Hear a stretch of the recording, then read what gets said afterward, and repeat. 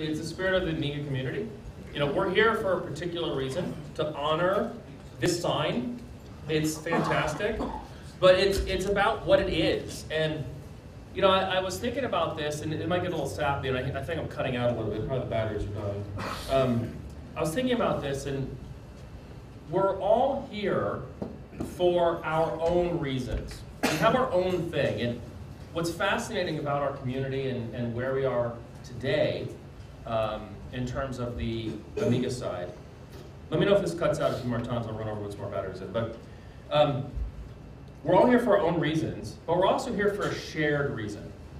And it gets really weird because the shared reason is not consistent. We kind of know it's about this, but why? It gets really weird. But we know it's about this, and it's indescribable. I was talking to Tim earlier, and I've been thinking about this problem. You know, is the Amiga better than the Atari? Is it better than the Macintosh? Like, all this stuff we do, we're like, oh, we get into the technology, we got the custom chips, and you know, this is the best architecture, right? And by the way, it won. If you look at any modern computer, it uses the Amiga architecture because it's the better way to do things.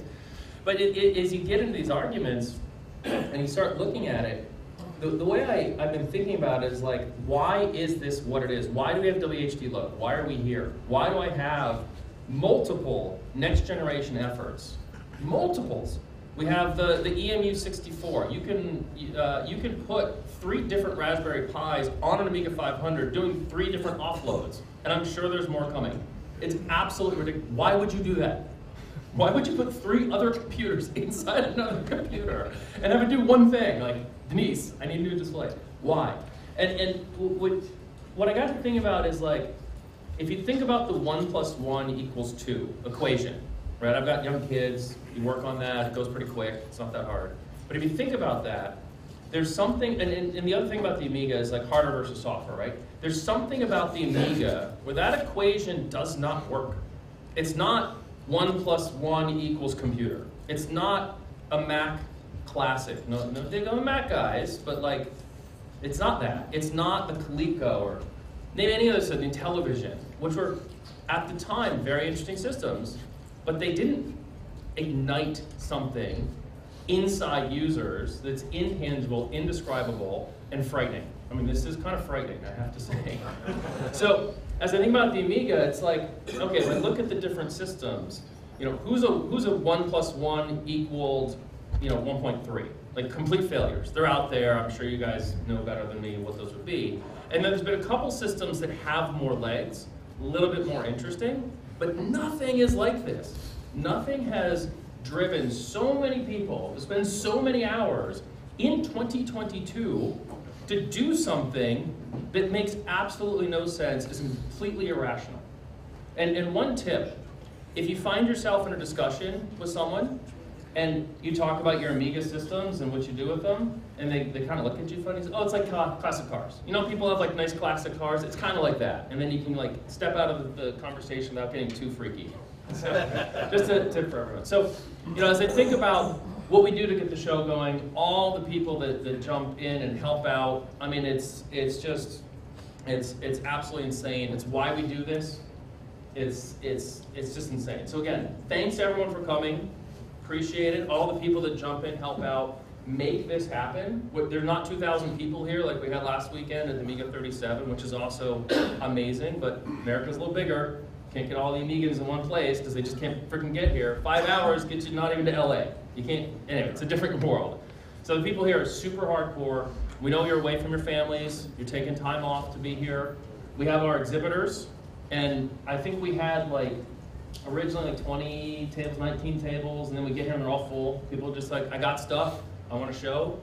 Fantastic, absolutely love it. So, that was my spiel.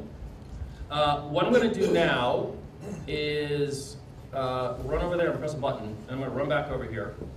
And then we're going to do the award section, and we're going to start with Jerry. Actually, why don't you come up here, Jerry, and then I'll run over and do what I got to do when you're up here.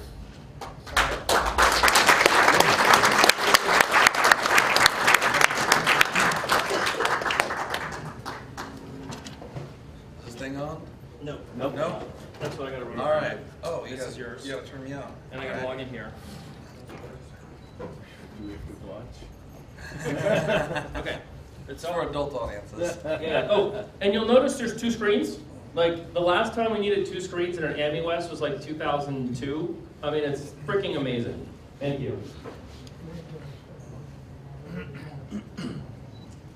You should be good. Press the, are you green, Jerry? Yes. Yeah, you're on. You're good. I'm on? Yep. I'm good? All right, thank you. I'll put this away. So before I get into my part, I just want to put out another thanks to Bill. I mean, not only has he been organizing this, but he's been streaming this since before streaming was popular.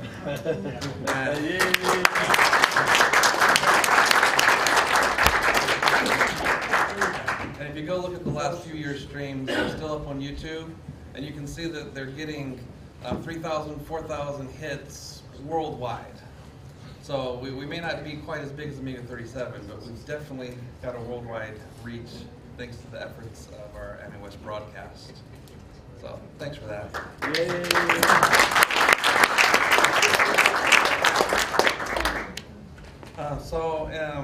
I'm kicking this off. It's been a bit of a rough year for the community and for the club. We've lost a couple of dear friends and family. You've all probably seen we have the Chris Brenner stuff for sale over on the sales table.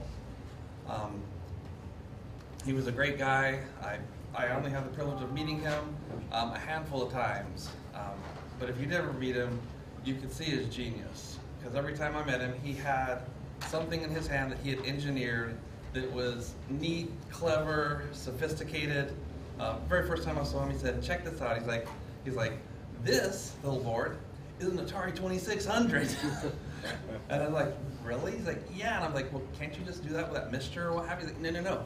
Mine takes cartridges." And he pulled out a cartridge and he slammed it in there, and it was, the ironic thing, it was one of those multi-carts, those special ones where you can put an SD card in it that has all the games on it. Anyways. Sorry, Jerry. Yeah, Sorry. yeah. Can I buy your microphone thing real quick? Oh, sure. Oh, I need power. You want me to talk louder? Yeah, you can just shout, and everyone in the internet can hear you. Okay. Sorry, guys. This is why we're amateurs. All right. A little Energizer bunny in there. All right. Thank you.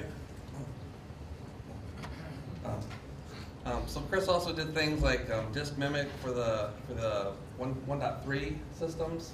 I was trying desperately to get him here last year, but I just could not get a hold of him. So anyways, we will miss Chris and his contributions to the community. A little bit closer to home, we also lost Bill Clay this year. We also have some of his items on the table over there that he's donated to the club to pass on in his behalf. So please take a look at that. Honor Bill by giving new life to some of his old gear and let that live on. Sorry. I didn't think I'd get choked up over this. Let me get my glasses on here. So I wrote some stuff down just in case. So Bill Clay was a longtime Amigan, a member of Sacramento Amiga Computer Club, aka the Old Geezers Club. His presence will be sorely missed. This memorial we attempt to put into writing some of the impacts and contributions Bill made to the club and the annual Amiwest show. Bill was our SAC webmaster for many, many years, making the updates there, making the agenda updates for the club meetings and that kind of stuff. He was the Amiwest electrician. When I first came into the club, my first Amiwest, my job was to be Bill's helper in learning how to run the power and the network for the show. Obviously, without power, there is no show. Refreshments. At the show, Bill would always bring a little goodie bag with some cookies. Also, I've heard some of you mention, he also brought whiskey. I'll drink to that. I don't know if you've noticed or not, but when I was going through the electrical supplies this year, he had a couple of bags that he had like some power strips in and what have you. And I was pulling it out, going, I need to get this in a container so we can store this a little bit better. And I get to the bottom of the power strips, and there's a plastic bag of these little shot glasses in there that he would bring to the show. So I took that bag, and I have a good friend at the office who does a lot of craft work. So she put Bill's electrical in that bag, and it's over there today. It's got some scotch in there, so please go have a drink with Bill. He would love it. He was always generous with his time and his expertise, helping club members. He helped me to get into several machines. He came to a club meeting one time and he said, "Would you like an Amiga 1000?" I said, "Well, I've already got an Amiga 1000." He's like, "Well, actually, this is 2 Amiga 500s. You've got to take them both. They make a 1000." So if you've seen my yellow and black striped Amiga on the corner of the games corner, that is my Amiga that Bill gave me, that I've dressed up a little bit, and that's been our gaming machine for the past 4 years here at the show. Bill was very friendly. To know Bill was to have a friend immediately. He would just welcome you in, a very kind soul, easy to talk to, fun to have around. Bill will be missed. At this point in time, if anyone has anything they would like to add or say about Bill, I'd invite you to come up and say a few words.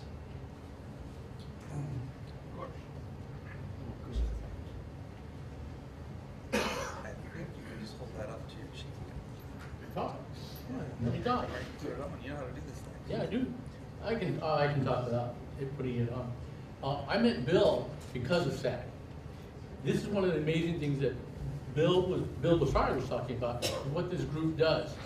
The group basically for me was a really important thing to play with Amigas, but even more importantly was to be sociable.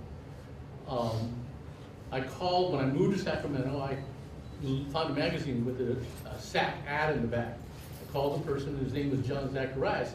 He invited me to his house for the meeting that month. Who did I meet there? Chris Brenner, and of course Bill Clay, and a couple other people who were important.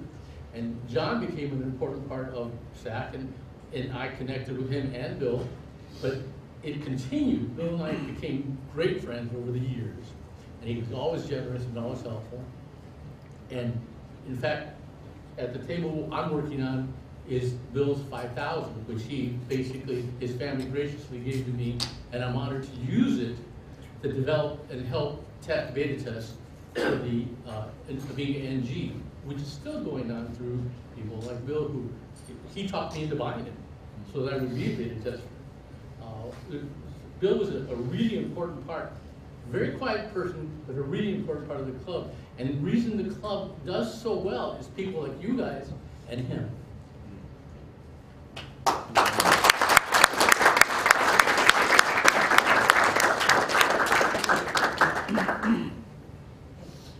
Thanks, Michael. Sure. Anyone else have any words to say? Going once, twice, all right.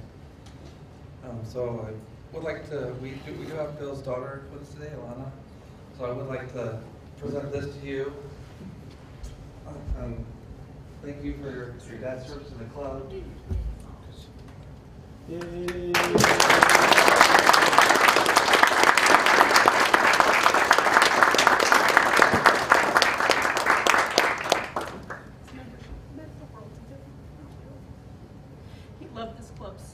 And he would talk about it, and it was always like a child going to Disneyland, listening to him talk about how much he loved being here and how much he loved being with all of you, and his friendships were so priceless to him. And I just thank you all for contributing such an important part of his life. Thank you.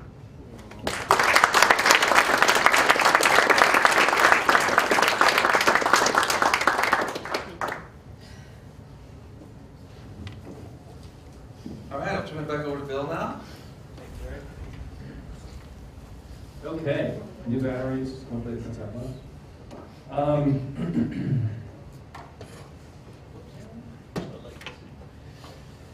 let's see, a little magic box here.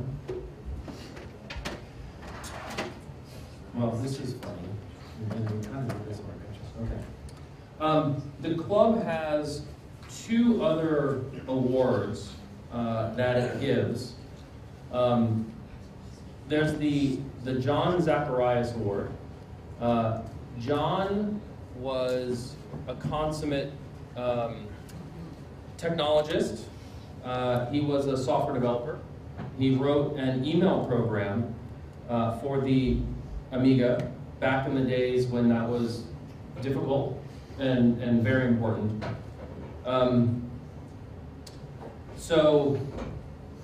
John started the club. He went to the various shows, the other shows. He really drove Amiwest, as Michael was talking about. And he passed away in, I think, 2006 or 7. His daughter would come with him as well, wonderful man. So the John Zacharias Award for Outstanding Technical Assistance to the Sacramento Amiga Computer Club for 2022 is presented to an enthusiastic practitioner of the 3D arts. A longtime Amiga fan and a user from way back. He's given his time and resources to help the SAC storage area, formerly known as the Abyss, does a lot of work. Successfully helping to preserve 3D software, manuals, compiling a collection, and makes that available to club members and to folks who attend Amiwest. If you don't have this yet, I'll tell you how you can get it. It is ridiculously good. He's enthusiastic about the future of the club and sharing his knowledge and the items that bring him interest. He has shared demos of software and has developed to assist with animation. And he shares animations he has created and explains the details how they work. The John Zacharias Award for 2022 for Outstanding Technical Assistance to the Sacramento Computer Club of Innovation and Amiga Preservation, Amiga's Concepts and SAC Participation is presented to David Combs.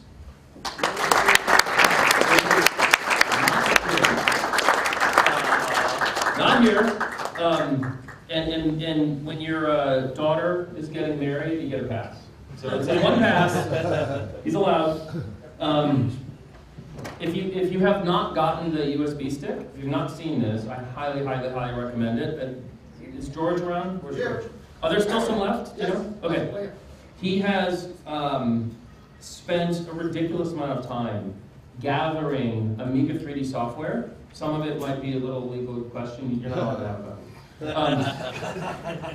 The software, the available plugins and modules, and all of their manuals, and went through and created PDFs of the manuals and icons of the manuals of the front of the manual. It's ridiculously well manicured.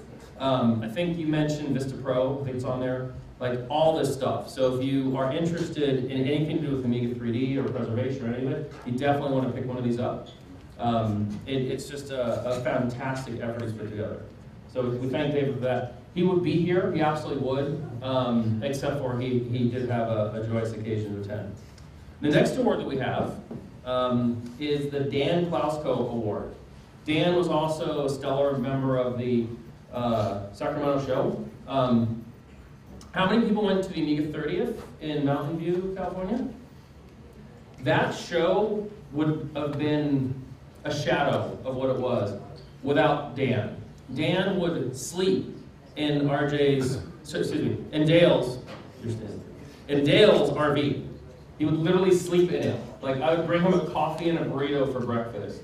The amount of work that he put into prepping those systems, bringing them out of the Abyss, which was a house that he had owned that was literally full of Amiga stuff.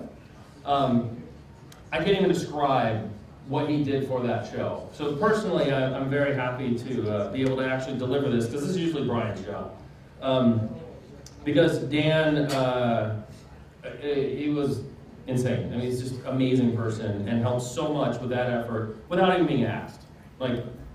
Anybody want to volunteer? He stepped up, he brought machines, he brought monitors, he cleaned them. We figured out Retro Bright. And we were experimenting with Retro Bright in Dale's yard to get the yellow out of the cases and the whole thing. It was amazing. The person who's going to win this award is a relative newcomer to the Amiga computer and the Amiga community. He started his journey on NG hardware with Amiga OS 4. He's a dedicated Amiga OS 4 beta tester. He has spent countless hours educating and supporting Amiga users and Amiga websites. He is a consistent supporter of Amiwest, his attendance, and as a banquet speaker in the past. And he has been a remote member of the Sacramento Amiga Computer Club for many, many years. The Dan Klasko Award for 2022 for Outstanding Service to the Sacramento Amiga Computer Club and Amiwest goes to L.D. Stevens.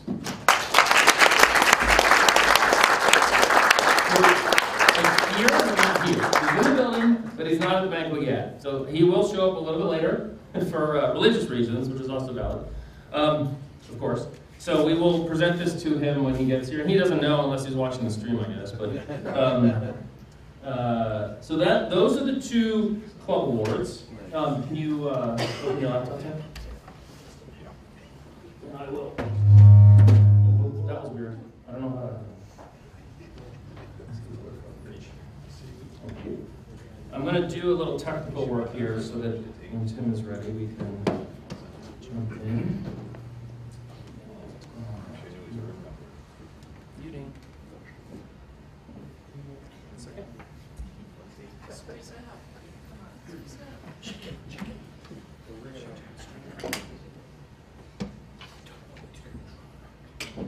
Nice.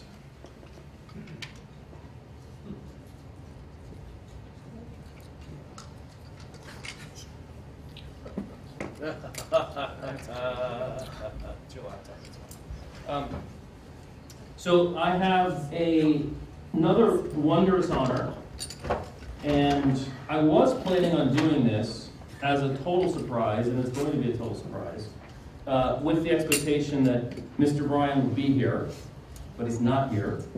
But I'm still going to do it as if we were here. We have decided, the steering committee for this year's Amiwest, to create a new award, the Amiwest Lifetime Achievement Award. Obviously, this is for Brian Deneen, so we know that part's over. If you were looking for suspense, we thought about how we could honor Brian for his contribution. After John passed away, this very easily could have hit the floor and not gotten up, because it takes so much energy and so much effort. And Brian stepped in and helped keep it going and became the SAC president to keep it going, keep the boing ball moving down, just keep it moving, keep it going. And he used to do this, I don't know, because I haven't ever asked him, going back in that 2007 era, how many people were actually helping him do all these things. Like, it was his steering committee back there. Chuck was with us. So Chuck did a lot of it too, but Brian was the engine that kept this going. And I wish he was here, because then we could say a lot more things, we could like embarrass him, and he would turn pink, and it would be funny. Unfortunately, he's home, recovering, and hopefully he'll recover soon and be strong, and then help us plan Amiwest 2023. Brian is an avid Amiga fan, using his Amiga to writing paperbacks in the day, to using his X5000 as his daily driver, managed the show details for many years, secured the contract for the meeting space, negotiating lower rates, arranging the catering, strong supporter of Carl Sassaroff's Rebel technology. He comes to the show, he promotes the Rebel technologies, served as president of the Sacramento Club for many years. We probably could have put a number in there, but we can't remember like how many it's been, because he's done it for so long. Many years.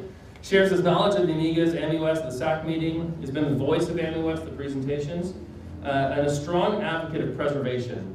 As most people in the room, will probably run into, you get into the conversation of, oh, I have a Amiga 3000 UX. Oh, I've got the 2000 UX. Oh, but I've got a couple 500s in a box. Oh, I've got 6 500s. Brian has an extensive collection. We play that game all the time. We're like, what do you got? What do I got?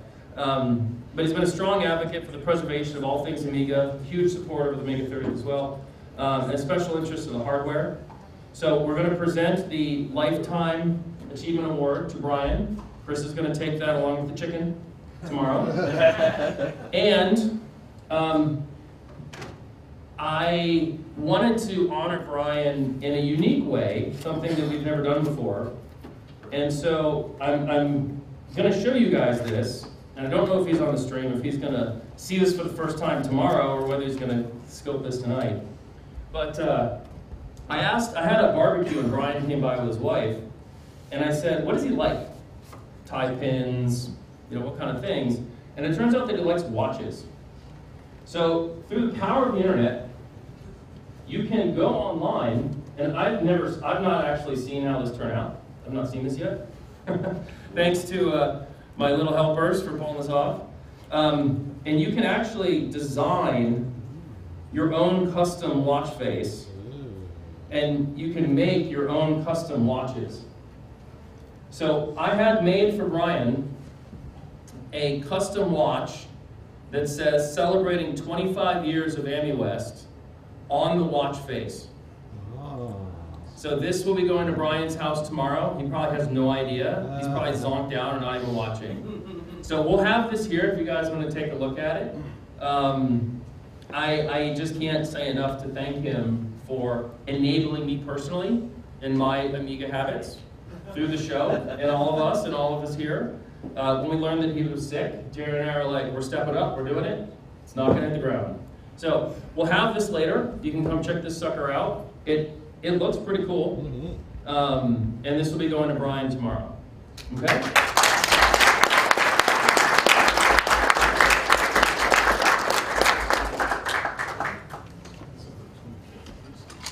So our next speaker is someone you may know. His name is Tim. And Tim, I'll fix that. I can tell when the reverberation is about to start. So, gotta fix it. Tim is here. As always, every year we start our Amiwest planning to figure out who's going to come, who we get to do banquet presentations. I will take full responsibility for the banquet that ran till like 10:30 because we did the trivia thing. That didn't work so well. And the banquet we did with Salam, nice guy, but I didn't realize at the time that he had decided that collecting retro computers would be better for scrap than for preservation. I swear to God, he preserved them before. Great guy, started VCF, or was an early supporter of VCF, but that was a very strange banquet. But this time I think I have a winner as a presenter. So when Tim said that he was interested, when I emailed Tim to say, are you interested? He wrote back and said, yes, I'll do it. I fell out of my chair and immediately called these guys like, oh my gosh. Yeah, he did. Yeah, I did. Web traffic has been through the roof. The banquet response has been amazing. Everyone here knows who Mr. Tim Jennison is. Created the video toaster and new tech. And hopefully we'll learn a bit about how that happened and whatever that he wants to talk to us about.